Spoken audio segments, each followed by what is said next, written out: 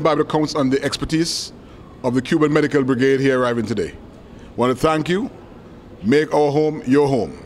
And whilst you're here, count on the support of the Antigua and Barbuda people. Welcome to Antigua and Barbuda. 27 nurses and 2 doctors are on island now to help in the fight against COVID-19. The team are specially trained in the management of infectious diseases, including 1 intensivist who specializes in the treatment of critically ill patients, mostly in the intensive care unit, and also a general practitioner who will travel to Barbuda.